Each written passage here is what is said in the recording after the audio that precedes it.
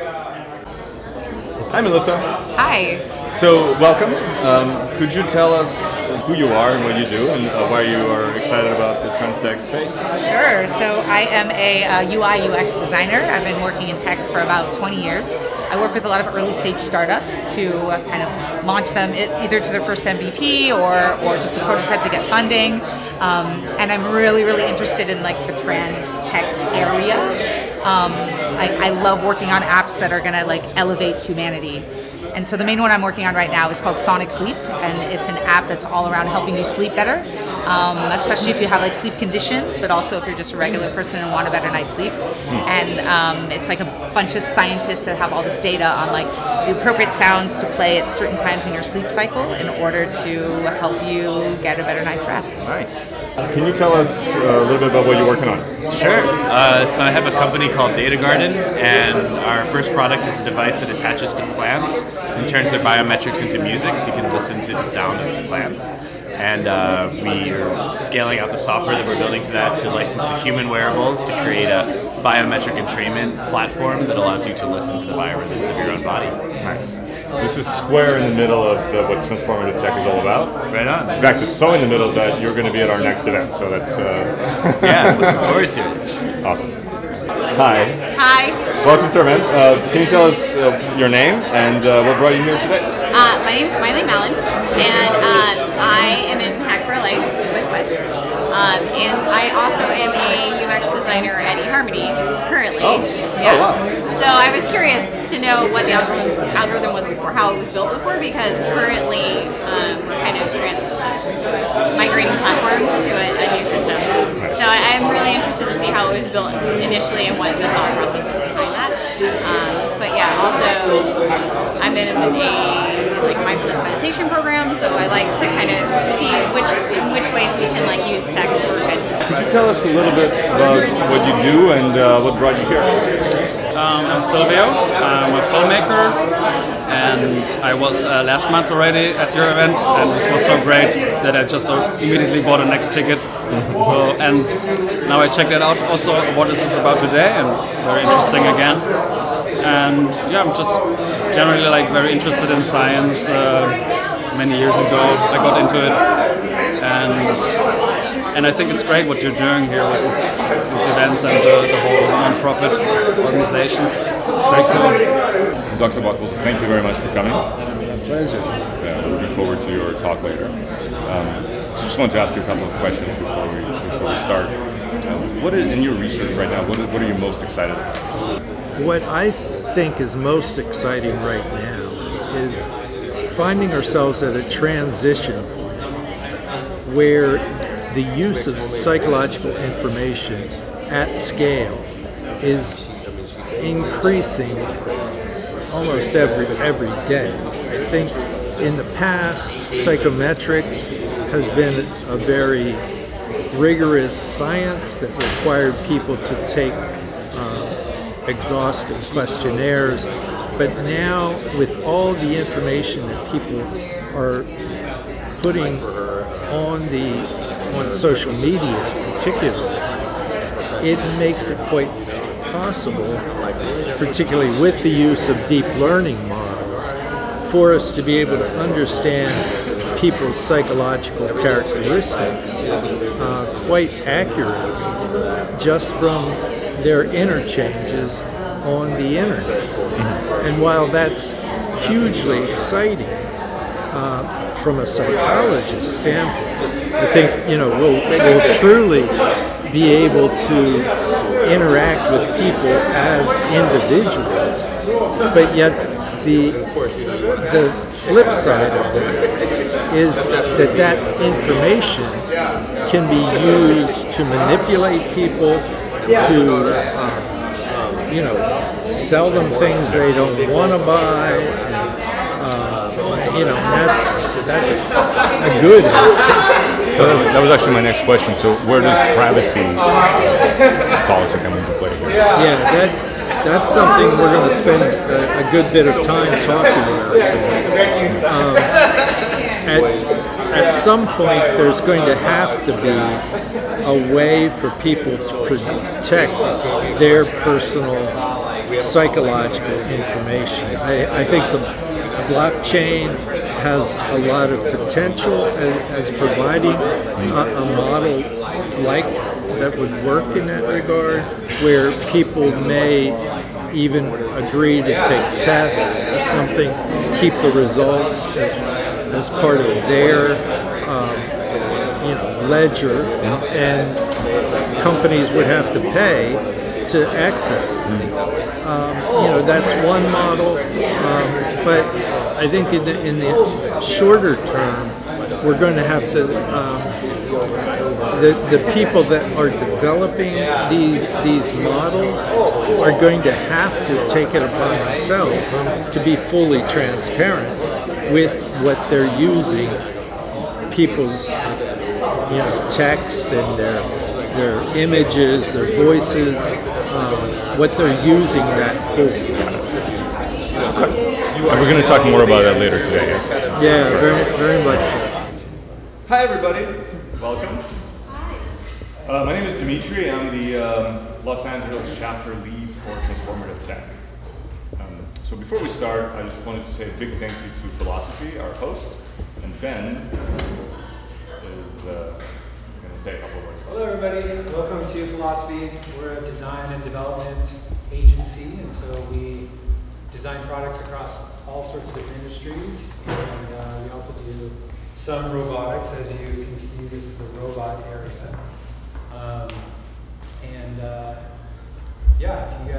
If anybody here needs some, help thinking through their idea, validating their concept, or building it and making it real and testing it with real customers, this is a great place to do it. So anytime you want to talk to us, thank you. Just let us know. But otherwise, enjoy. Thank you. All right. Thank you again for having us, Ben. I normally, this is our 6th event, and I normally do a 5 to 10 minute spiel about Transformative Tech, what we're all about, what we do. In a nutshell, we are a global community of entrepreneurs and innovators working on using technology for inner well-being. So another way to think of this is the upper levels of the Maslow pyramid. So most companies and governments focus on the bottom 2 layers. We focus on the top, so the inner stuff. That's one good way to look at it. So what we do is a couple things. We have a conference, we have an accelerator, which happens in the fall this year. A couple of other things, but right now we have chapters in 15 cities. LA is one of them, and we organize events. So this is our, like I said, it's our 6th event. Our events, what we try to do is have a mix of education and kind of an immersive experience. So at our last event, we talked about the science of sensory resonance. So it's when you sync your visual, oral, and tactile senses to create a very kind of a meditative experience. And then we experience that experience live. So today we're going to talk about the science of psychometrics, and then we're going to participate in the research on this in the second half. So thank you very much, Dr. Buckwalter, for being here. We're very excited to have you. So Dr. Buckwalter was the original chief scientist at eHarmony, who came up with their algorithm. And he's been doing a lot of really interesting things since then, so we're going to learn more about that today. So the other thing we do as the TransTech global community is kind of cultivate the community. Right? So it's not just doing events once a month, but doing other things. And so one of the ways we've been doing that is by facilitating conversation. So honestly, the best thing about our events, according to many of you, is the people that you meet here. So we happen to attract a really good group of people. So thank you all for coming.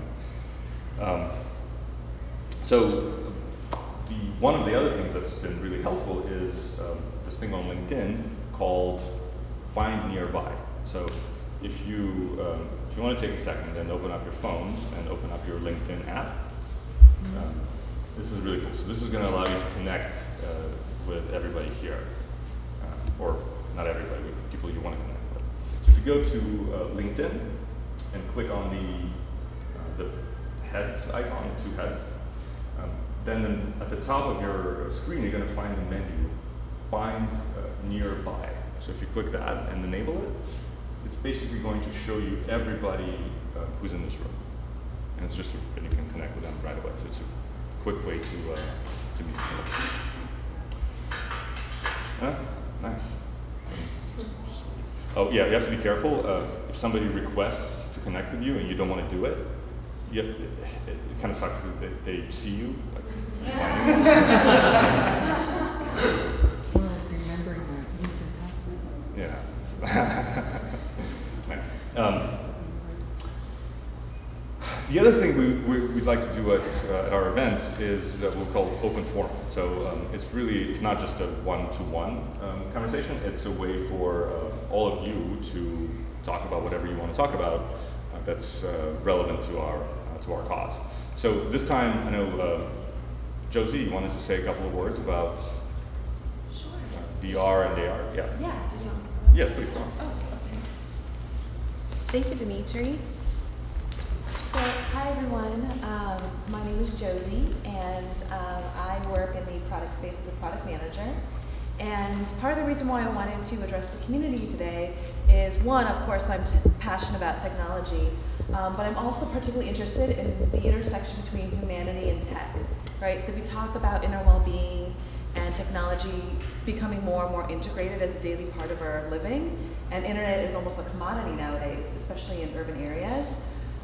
What I wanted to challenge the community with today is we'll do a quick mini intro. So, show of hands, how many of you feel confident that if you were not able to see, if you were blindfolded, that you would be able to use your iPhone or Android phone? Show of hands, like confident, like texting, social network, emails. Okay, I don't see any hands. Okay, I see Dimitri in the back. How many of you are aware of what are alternatives for folks that are sight impaired or blind or hard of hearing? I see a few maybe hands here. And I think this is part of a larger conversation I wanted to bring to the community, right? We have the continued sophistication of voice activation technology. We have the rise of AI and AI being used to do image processing, facial recognition. We have we've all played those fun games where you're moving and the camera can tell what you've done and it can mimic it back. So all these different areas, we are really seeing a continued sophistication of them. And my question to the community is, do you feel that, one, are folks that are sight impaired or hearing impaired, do you feel that they're an underserved community? And two, do you feel that these technologies could be more closely integrated in order to serve those communities? You want us to answer you? Yeah, I mean, I want to hear your thoughts. I want to hear what you guys think. Yes, I see. Someone was pointing at each other. Yeah. Oh, yeah. Well, I just think absolutely they deserve to be that the technology would serve them in a better way, because it's absolutely possible that this developed to a higher degree. And why do you guys think that hasn't become a mainstream thing yet? Because for me, my friends who are hearing impaired or sight impaired, they already got it covered. They already know what is available to them, and so they seek it out themselves. And they also know how to develop it to the next generation. That's useful to themselves. So they're actually very proactive in participating with the next gen technology, specifically tailored to their needs and abilities. Yeah. So it just doesn't get covered in the media, because same reason the media doesn't cover Native American stuff, because they don't think it's interesting to the general population. And the media is owned by business owners who set.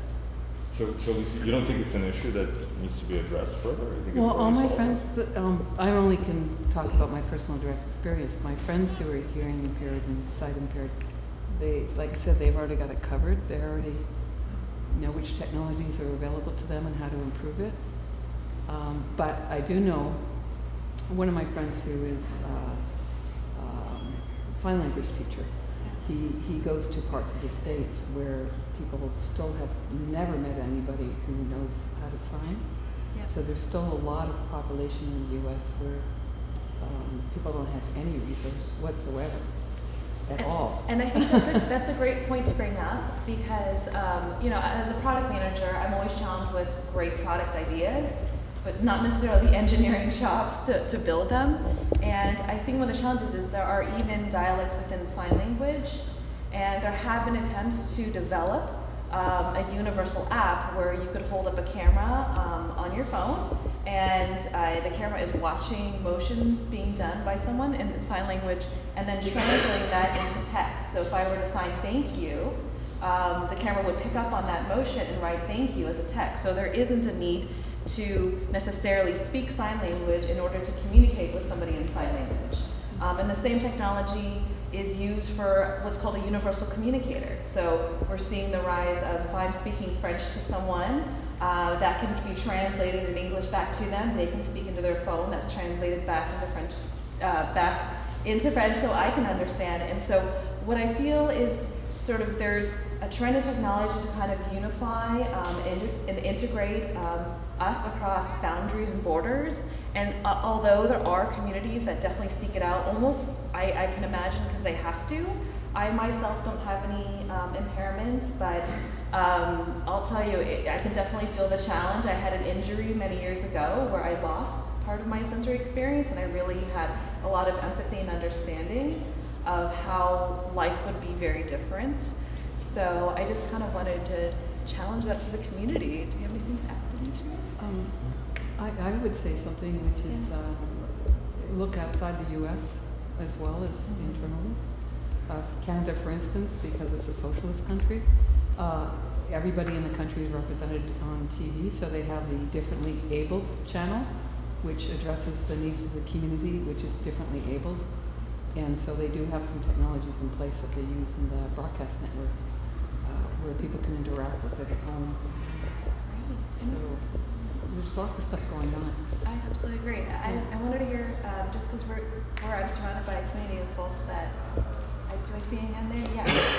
Yeah. You brought a point that reminded me of something. I was in a spirit rock meditation 2-3 weeks ago, and for the first time they were offering what was being offered by the teachers to the people who are hard of hearing, to deaf people, and there were 2 people who were doing the sign language thing, and it was so much effort to get the meaning across, even for those short periods that there were not a conversation, just the talk of the teachers actually, because it was silent. But there was so much effort in there that I can tell you, the 70 people who were there, their heart was like involved in the emotions of these 2 translators for these people. So I think if there is any way that can make these people have more access to anything that people with hearing can have, that's a brilliant step forward. And I would say, I would add to that, it's a lot. I feel that there is a bias when we develop new technology for folks that are fully sensory enabled, and for a lot of us, we associate loss of hearing, loss of sight with old age. And I'll be honest, I see a very young and sprightly crowd, but if we continue to develop technology and we don't take into account the full spectrum of our health and well-being and how we receive and interact with technology, I myself am worried that once I get older in age, that how is the technology landscape going to look, and how am I going to be still a part of it, and how can I still be interactive with everyone in the community? So, yeah, thanks everyone for sort of hearing me out. All right, thanks a lot. Thanks, Dimitri.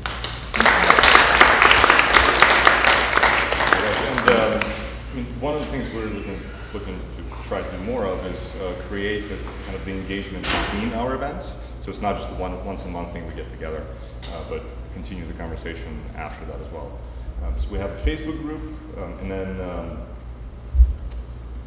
we're thinking about other ideas for what we could do, workshops and other things like that. So if you have any ideas on what we could do to kind of bridge this community closer, please let's talk.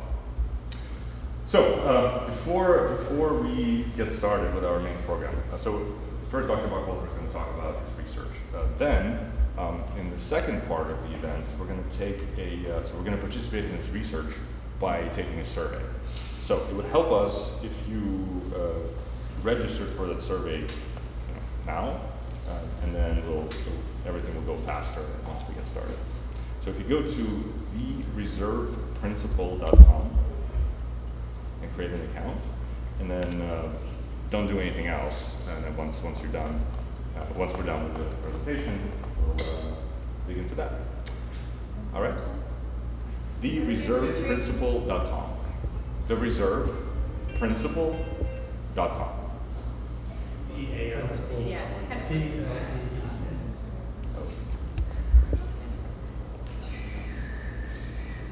All right.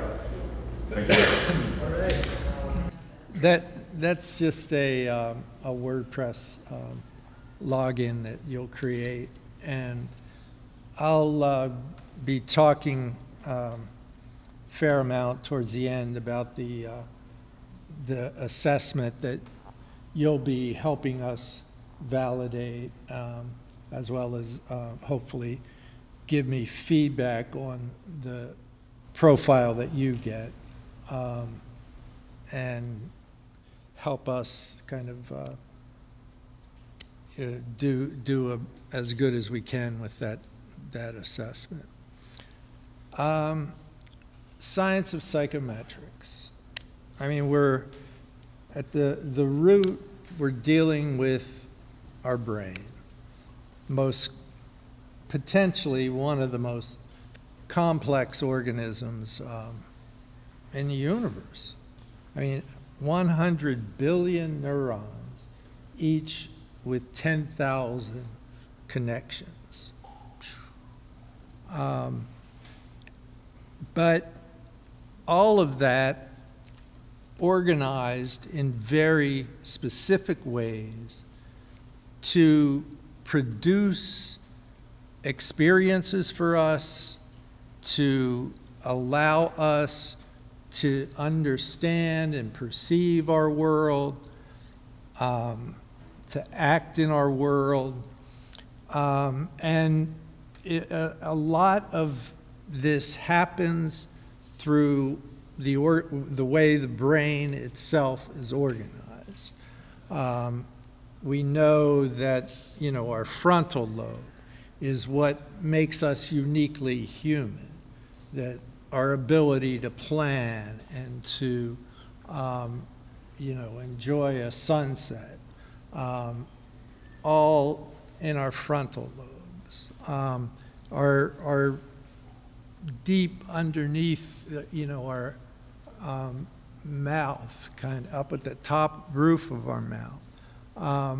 That area, the basal ganglia, deep movements and repetitive motions.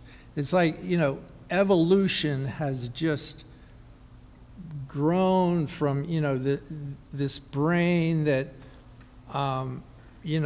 just was basically a perceptual, organism that wended its way through life. Then so much happened once we started living in groups. I make the argument that living in groups is when evolution developed what we call personality, which is going to be the topic that we're going to talk quite a bit about tonight. But for organisms to succeed as groups, if we were all exactly the same, it's not going to happen. We need diversity of preferences, of skills, of weaknesses, if we're going to be able to function effectively. That's still something, companies are always trying to figure out, what the key is to successful groups. Time and time again, it's like diversity in how people think. I mean, if you have everyone thinking the same, you're not going to advance as a group. Psychometrics addresses kind of our innate desire to understand what makes us different. How can we explain those differences? This is one way of doing it. This was the path that psychology basically took over the past 100, 120 years, where starting around the time of World War I, when people started to notice that a fair number of people were coming back from this horrific war with a condition that they called shell shock. But other people were coming back and were fine. That was really the impetus for academics to start to try and define individual differences. After that, there pretty much throughout a lot of the 1900s, every psychologist, at least, and their brother had a theory on what personality was all about. Freud had his theory that it was, unconscious early attachments and development. Jung had the archetypes that defined us. And honestly, it wasn't until 1980s that what was originally called a 5-factor model came into vogue, which in 2000 was expanded into a 6-factor model that's most commonly referred to as the hexaco.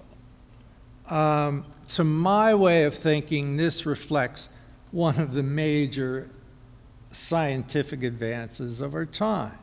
I mean, we finally have a model of personality that's rock solid. You go anywhere in the world, you look at the language that people are expressing, and you do some NLP on it.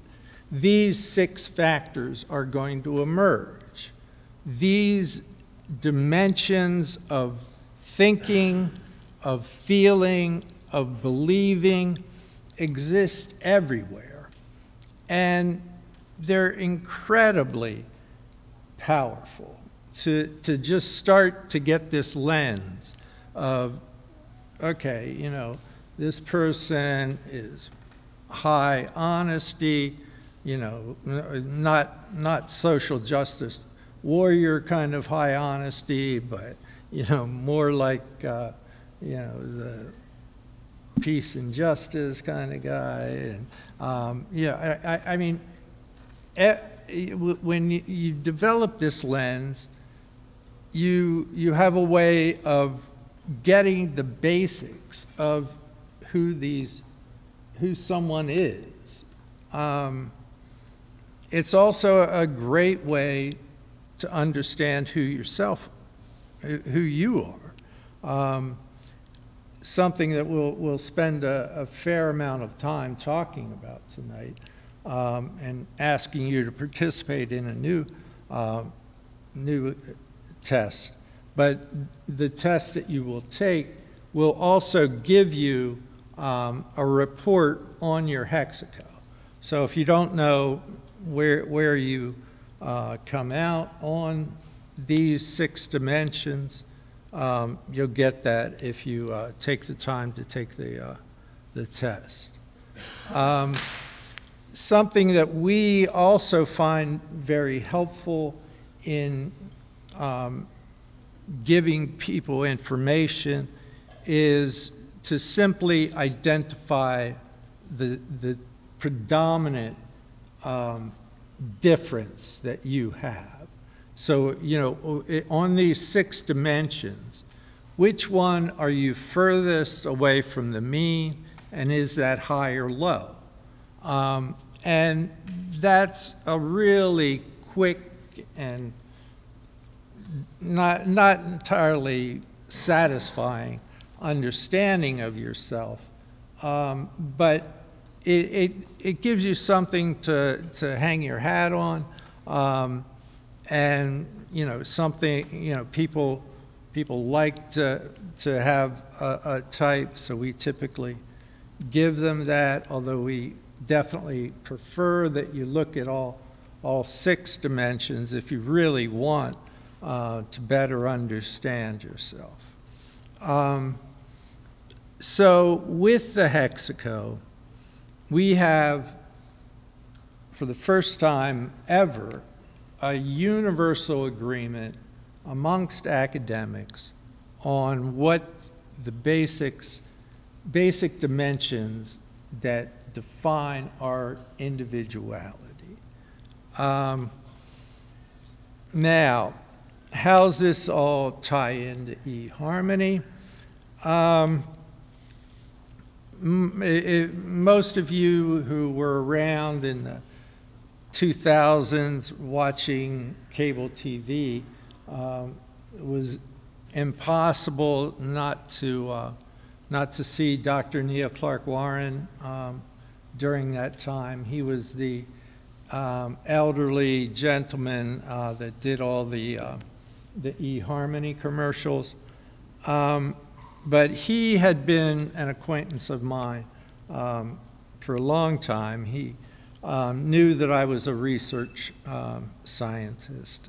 He approached me with his observation after like 30-some years of doing couples therapy, that his conclusion was there was a significant portion of the couples that he saw that he could do nothing for, that they were fundamentally mismatched, that, you know, it was just oil and water, that, you know, the one partner, you know, said high, the other person said low. It just did not really, you know, jive. They just didn't like each other on some fundamental level. And when that's the case, what's a, you know, psychologist to do? I mean, if there are clear kind of injuries in a relationship, you know, where you have things to work with, and there's motivation to move forward, but that was not his thinking. So his question to me was, it possible for us to do the research to help individuals who were looking for partners to avoid those absolutely bad matches? So we took 3 years to do research on what the literature suggested at that time around what helped a marriage be successful. Primarily, there wasn't real consensus, but there was some understanding that personality, that your values, that your interests were all important to understand about your partner. So that's kind of what we started out with. We developed this initially really torturously long 400-plus item questionnaire that the investors just hated. It's like, nobody's going to take this. And an interesting point. I think the fact that because it kept a lot of, it was a significant barrier to entry, particularly for a lot of guys, because the state of dating when we started eHarmony, which was around 2000, it was really these guy-oriented sites who were just looking to expose things that women didn't want to see, and as a result, women avoided dating sites by and large. They were not safe, they weren't enjoyable. So along comes eHarmony, you have to answer a 400-item survey. It's like, maybe not. But the people that waded through it, all right. So there was some level of commitment there just to get through that. And how we developed our matching model was we went to married couples, wide ranges of married couples, gave them our questionnaire, and also asked them to take a marital satisfaction survey. Then we developed our model to predict marital satisfaction, thinking that if we can predict very successful marriages, that we can do that for singles, we're going to have the same result. Fortunately, it seems like it worked. Back in its heyday, 4% of marriages in the U.S. met through eHarmony. These graphs on the left are ones that indicate different aspects of satisfaction with your relationship. You can see that the really high blue bar is eHarmony, where people are more likely to feel warm and comfortable in their marriage. It's a rewarding marriage. It's general more satisfaction. But the real, money that we hoped, when we were working on this, every founder, has, the wild-eyed dream for what the company's going to do, Our wild-eyed dream was we were going to change the divorce rate by 1% in the United States. If, this is accurate, we might even have 2%, which is stunning. In all honesty, as a hardcore researcher, there are flaws with this. I had mentioned earlier that the fact that eHarmony is not a select or is not a random population. The mere fact that you have to answer, the survey is much shorter now, but it's still, a barrier to jump through. eHarmony has always had kind of a squeaky clean brand, that it's, for people that are serious. So it's quite possible that the people that we're getting in there are not the same as the people that are going to other sites. So from a purely scientific standpoint, that's a criticism I don't think we'll ever be able to answer, 100%. But in the in the long term, I think that it certainly gives credence to using psychometrics at scale.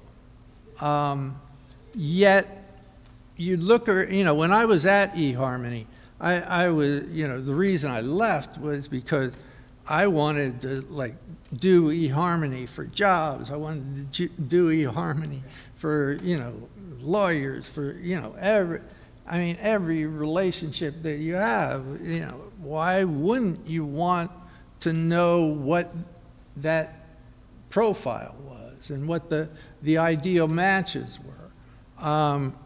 They didn't want to fund that at the time, but since then I've been trying like crazy to get psychometrics at scale. This is one instance where I did for a period of time work at a fintech where we never used psychometric information in the financial risk modeling, even though when we used it, we consistently got a 3 to 5% boost in our ability to predict default. This gives you, some information on that. The up the top are the different types. Just using, a real quick and dirty formulation of someone's personality, we see someone that the rock, those are people low emotionality. They're just rational as can be. They were made for the financial services, industry. Whereas somebody, the free spirit, are low conscientious, little disorganized, maybe a little bit of rebellion thrown in there just for good luck. And they're terrible with money, with our, the way the financial services industry is set up. But what we did at Payoff that worked out really well for them was to train the customer service reps on the different types. And they knew when somebody called in what their type was, and they had cheat sheets on how to develop a relationship with the person, how to diffuse anger, how to manage conflict, and the NPS score they had was just through the roof consistently. So hopefully I could take some credit for that. The Hexaco, if you just look at the literature, it predicts so much of what we do in life, both on a positive perspective and on a negative perspective. Yet, by and large, this information about us is unknown to ourselves and unknown to those that we work with. What I'm spending a lot of time with now is using deep learning models to start to understand personality and emotions just from people's social media. So, and we'll talk about the advantages and disadvantages of this as we go along. But I wanted to show you this just as an example of what we can do just on Twitter, looking at people's emotions. This is people that talked about Kate Spade the day before her suicide. You see the high yellow is happiness. The low ones are anger, fear, disgust, sadness. That very day that she committed suicide, you know, the sadness just skyrockets. And this is just from tweets, just from analyzing the text of words. It's incredibly powerful information that is out there. Sentiment, you know, everybody hears about sentiment. We actually look at 11 different emotions. Emotion, you know, like personality really are kind of long-term traits that we all have.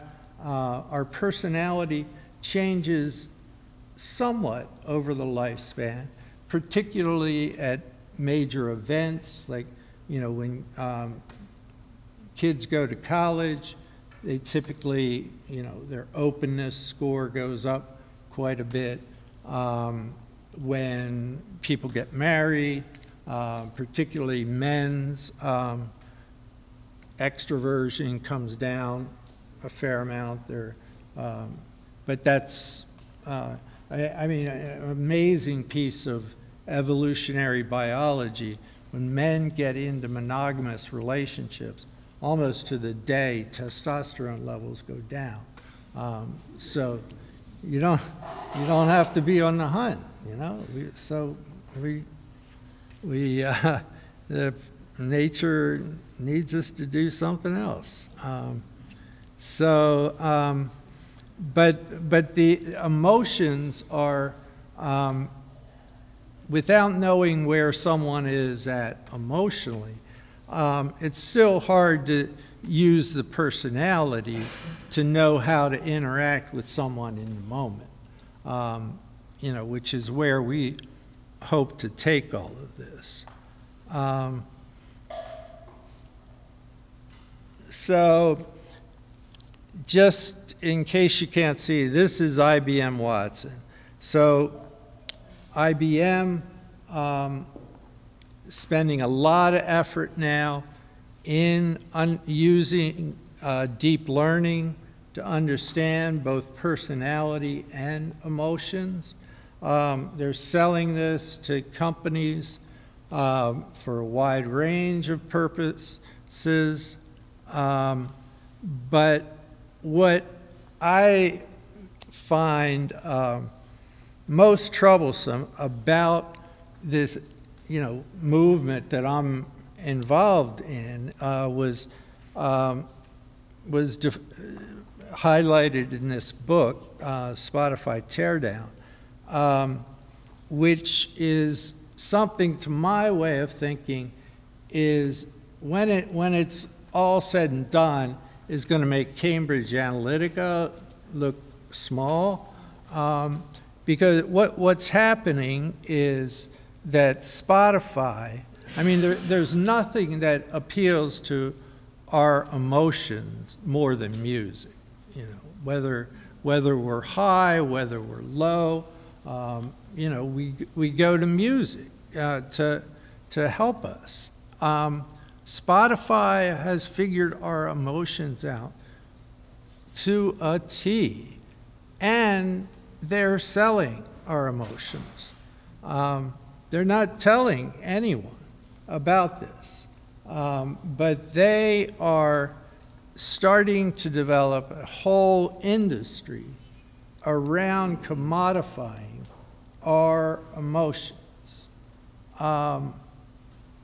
which is just all wrong. The anecdote for this is something that we call digital humanity. I mean, we're all dealing, we're on the cusp of understanding humans and having a digital human interaction that's going to be truly personalized, which I think we would all say is a good thing. That, you know, the more that we, you know, go online and, you know, we don't even have to search, you know, things would, I mean, the machine would understand us well enough to, you know what we're feeling that day, and would, you know, make us, you know, give us the information that we want, that would, you know, maybe change our feelings, maybe deepen our feelings. You know, this is what we want, but we don't want it shoved down our throats. We don't want it to be done to us without full awareness. And I think the only way that that's going to happen is if, you know, propeller heads like are sitting around the room, we start to work together to draw some limits on how AI is developed.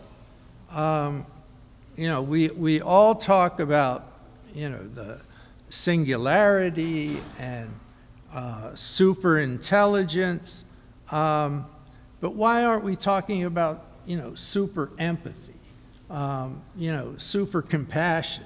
I mean, and people say, oh, well, that's such a squishy emotion. Well, give me a break. Intelligence isn't you know, a straightforward process either.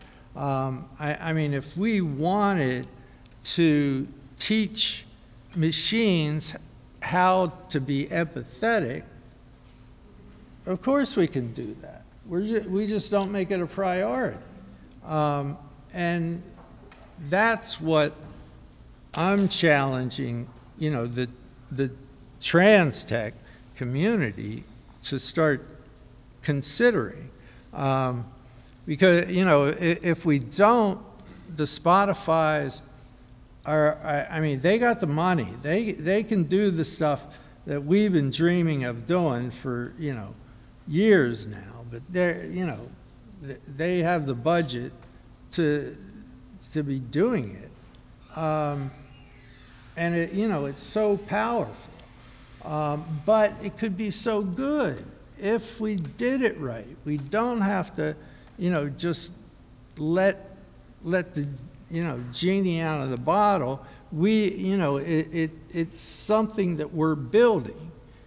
And if we get the consensus amongst the people that are building it to build this in a compassionate and in a way that promotes all of humanity, it's going to have a very different outcome. Shoot.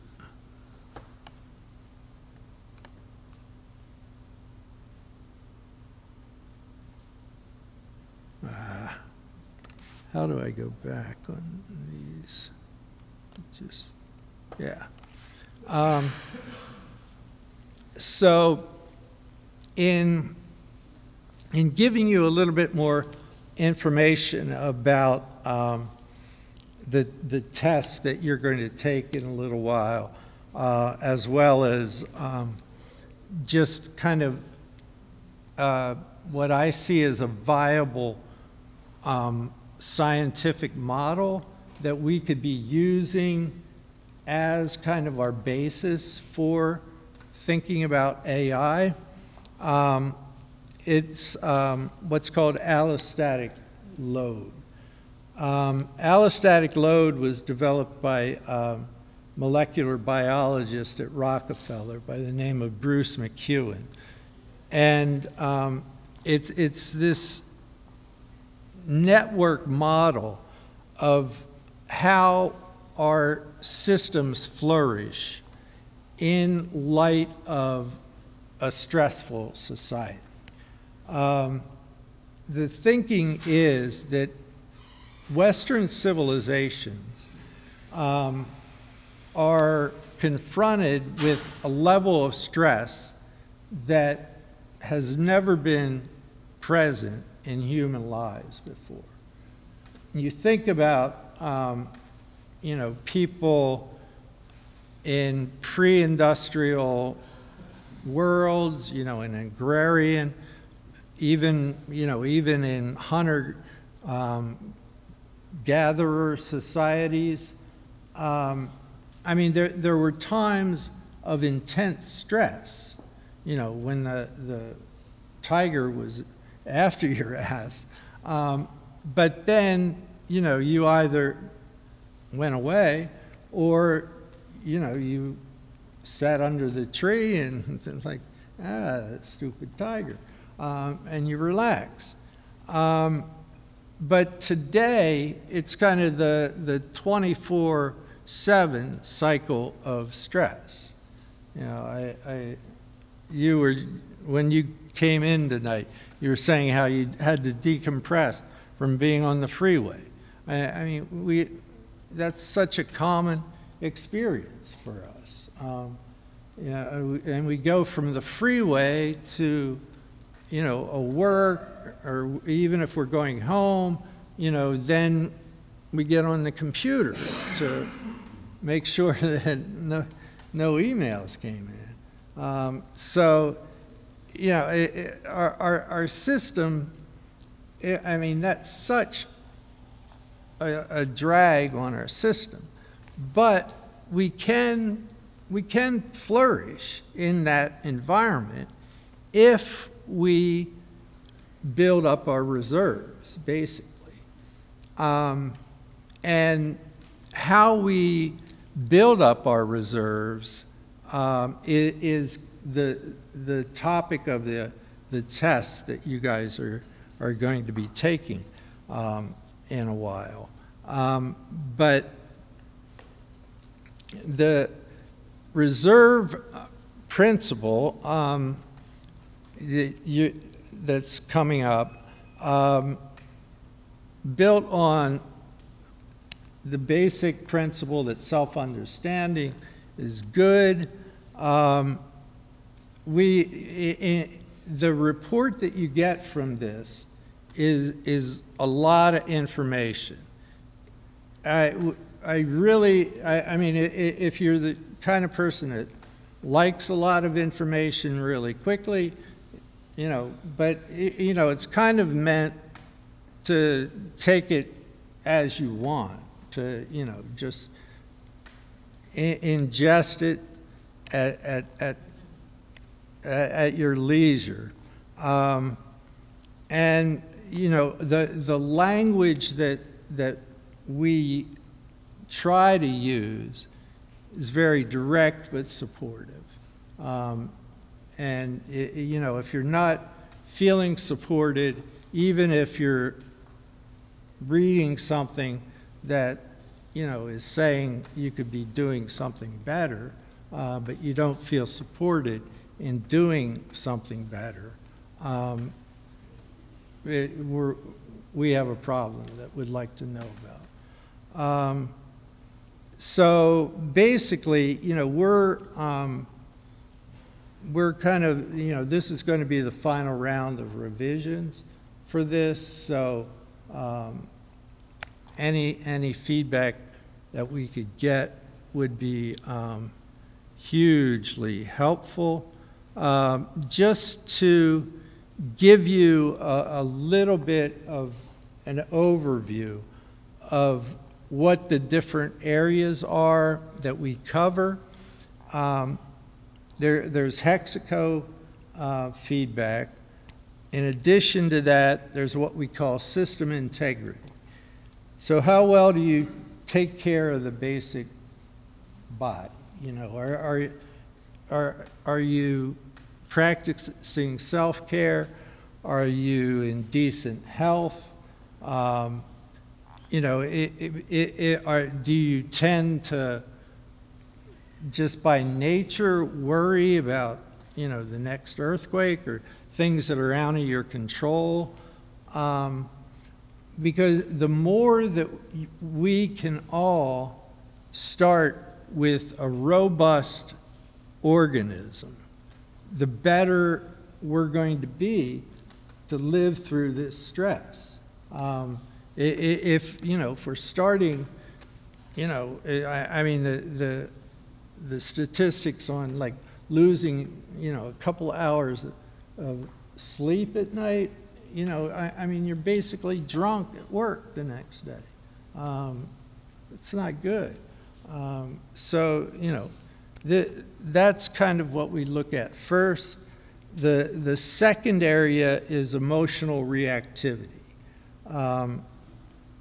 Do your emotions control you, or do they guide you?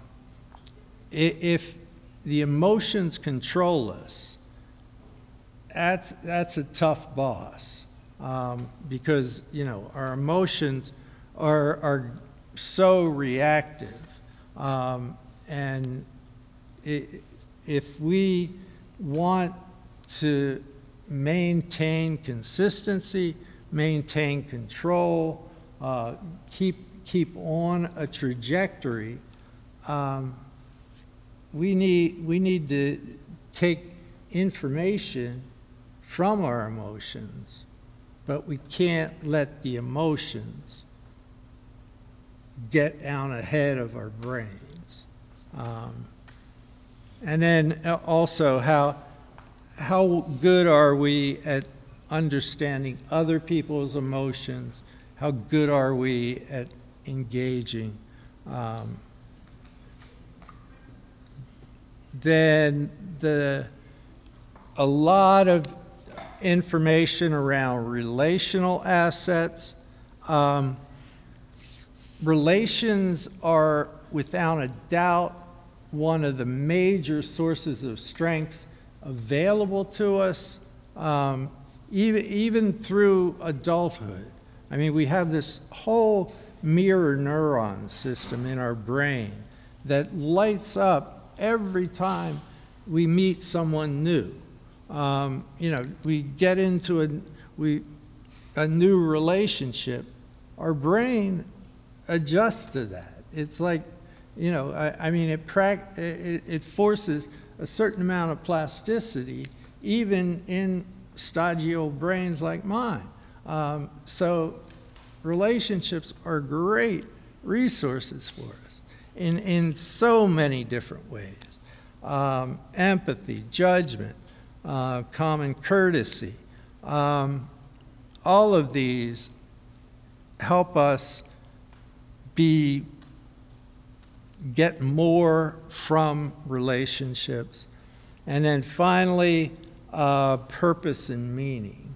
And you know, this is an area of psychology that was, by and large, kind of avoided until, you know, maybe, what, 20 years ago, 20, 30 years ago, positive psychology started to come into vogue. But since then, the literature on the value of taking time to be grateful, I mean, the simplest example of this, people that start journaling, you know, get up in the morning and write down 3 things that you have that you didn't earn, you know, you just have. Be thankful for that. People that do that, within a matter of weeks, see their blood pressure coming down. You know, it has a physical effect on us. Just getting out of our own, you know, kind of stressors and, you know, all the stuff that's, you know, keeping us engaged in ourselves. I mean, there's a real value to disengaging from self. And that almost seems downright un-American, right? That, you know, but to just let the magnitude of the universe kind of take over for a while. We still don't know what the heck it's doing to the brain, but whatever it is, it's good stuff, you know, that it kind of, you know, helps our whole organism. So that's just a quick overview of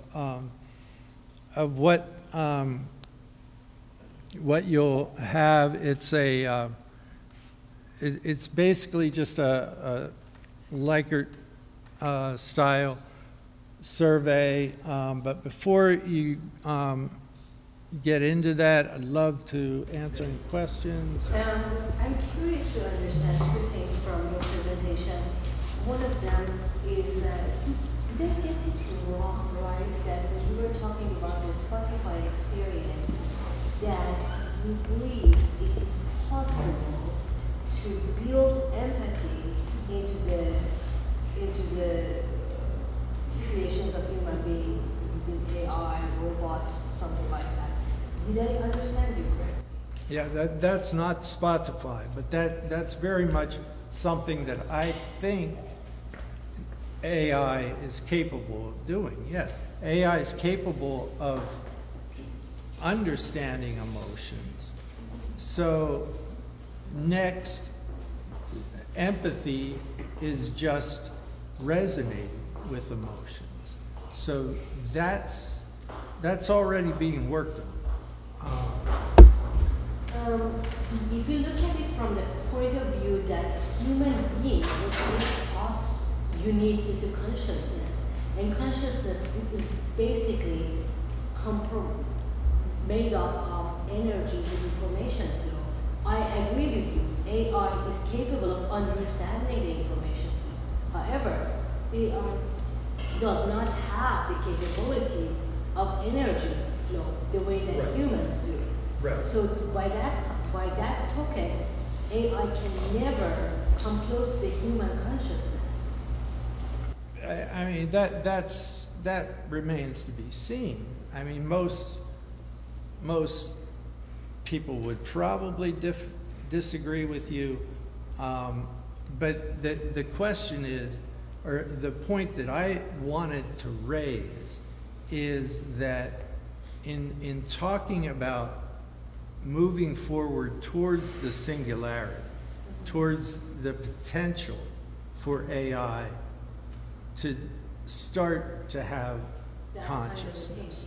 Yes, that if we do that just in a haphazard kind of black box way that we're training AI now, that we could be doing it in a way to optimize for empathy. That if we start giving machines the understanding of gratitude, of, you know, if that's our goal, more than super intelligence, that's going to change how we develop.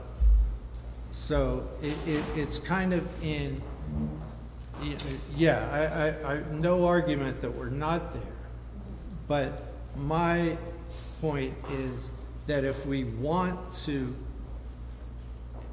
I mean, it will or won't get there, we'll see. One other way that I look at it is, if computers can kind of, let's say there's an emotional situation, right, that one would maybe quote unquote consider like an exchange of energy. Right. That could be a computerized conversation that they know kind of each answer and question, depending on where that emotion could lead, and it could go down a long rabbit hole that one could consider an exchange of energy, but is really and which in a lot of ways is. That's because exchange of information, there's a though, human. right? But I mean, That's exchange of information. That's right, but there's amazing. an energy behind the creation of that technology. And what I'm saying is that so depending on how you interpret it. For example, I'm in an airport in another country, Right. and I'm walking, and then there's an image of a woman, and there's some sort of like automatically I look and I think it's a human, and I'm engaged because I'm seeing eyes and a face, and it's helping me find where I need to go, and so there's an interaction there.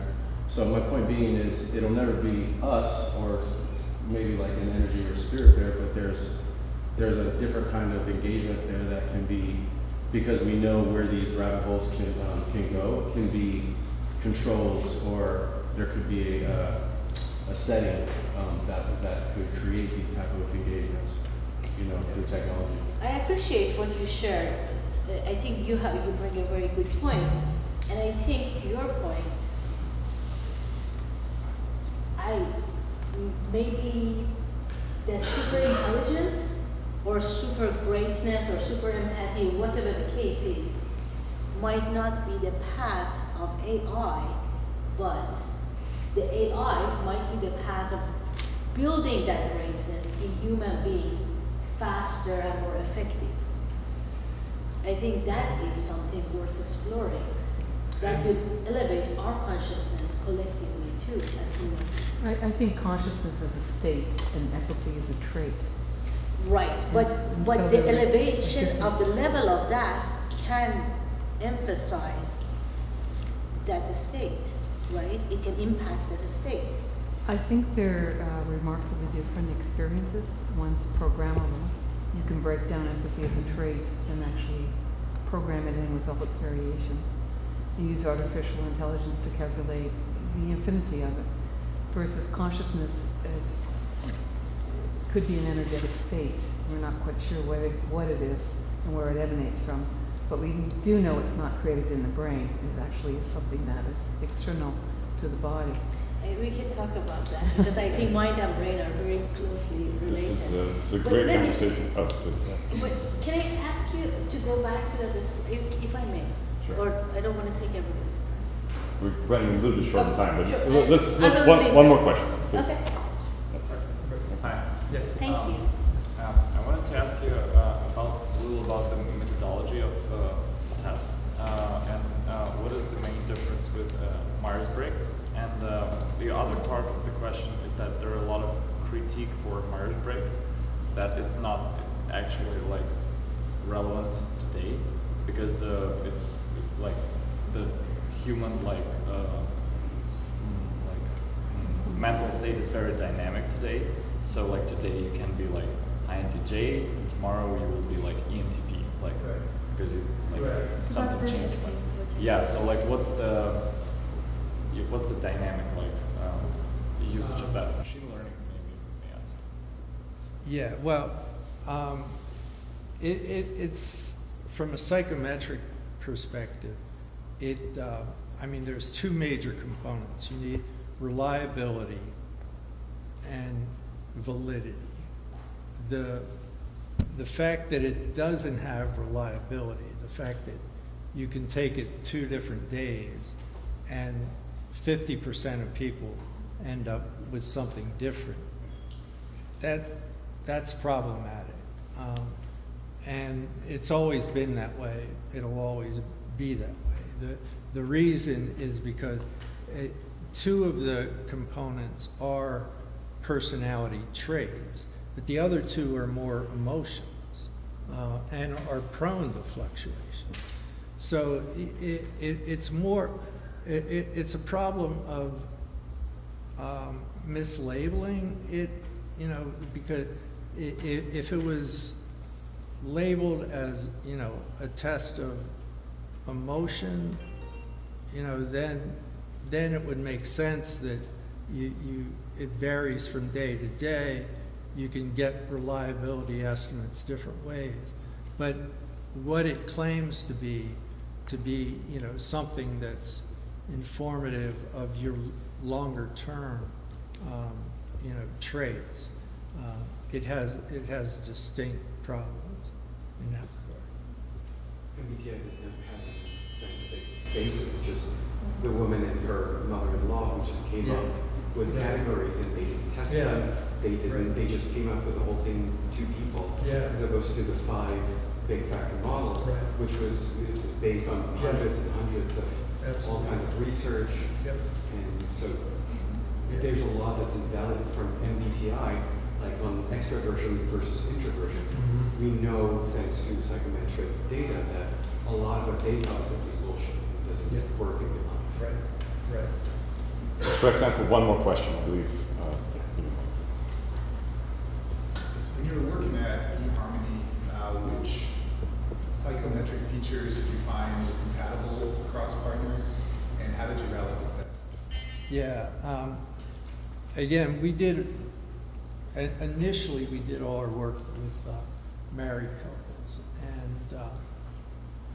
And I mean, what we found pretty much across the board was similarity is much better than, you know, I mean, there's the old saw, opposites attract, but what we always ended that with, but then they attack.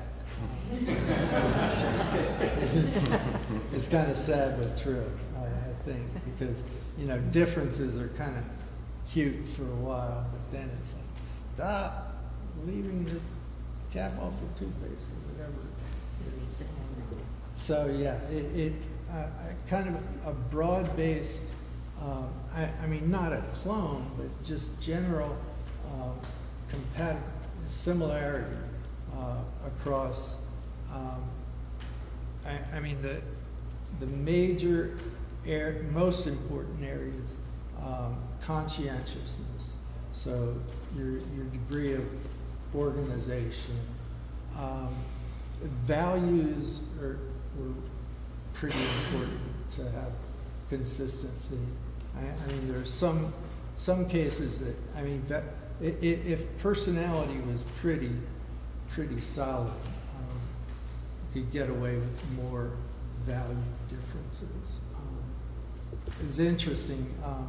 It seemed like initially interests weren't that important to be well aligned, but it seemed like over time, if couples didn't develop interests that were more aligned, then there were going to be problems. That you know, for the long term, you need to like doing the same things. So. All right. All right. Thanks. Thanks, everyone.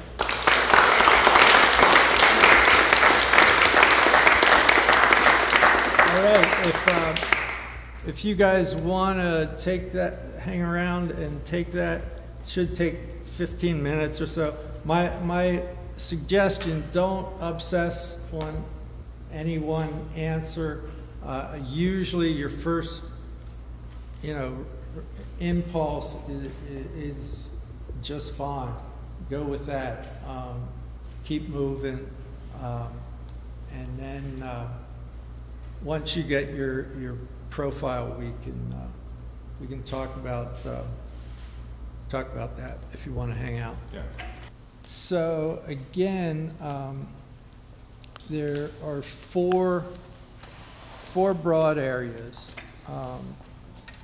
You start out with getting a green, yellow, or a red bar at the top, and that basically tells you if you're in the top 30% or in the middle, the bottom. Who's red? Oh, it's a healthy group. 30% of what? Of the normative population. We normed it on a population we got from a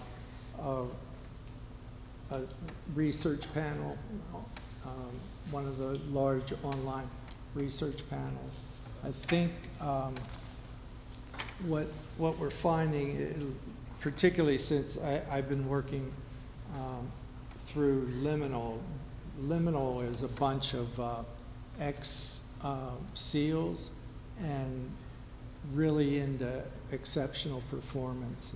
So we've had like the San Antonio Spurs and stuff take it, and so I think it's probably normed a bit high, but we're all your data will help us figure out what the new norms will look like. But that doesn't mean if you got green, you shouldn't take it seriously. It's a good thing. But the system integrity, again, that's overall just how well you're taking care of yourself. If there's anything that jumps out at people, either in a good way or in a bad way, I'd love to hear about it. If you're not comfortable talking about it, please email me at galen@sciml.co. I appreciate that. So the second large area then is emotional regulation. Again, the thinking, the overall reason we find that so important for your ability to deal with stress is that if everything's being reacted from at an emotional level, you really don't have the time to figure out long-term effective strategies. It's always kind of hit or miss based on how you're feeling. And you know, emotions are important, but they're transient and should be understood as such. And it also, that section gives you information on your emotional IQ and how effective you are at understanding other people's emotions as a way of, you know, relating more effectively. Then it's the social, the relational assets. A lot of sub areas in there. The way the feedback is generated for this is that on each of these subsections, you know, we get the normative distribution, and then we divide that into 5 sections, and depending on where you fall on the distribution, we have 5 different scripts. You know, so if you're low, if you're medium, low, medium, there's different feedback for all of those. So for each of the subsections, you get 1 of 5. So the net result is very few people are going to get profile or reports that read the same. That, you know, there's variation there.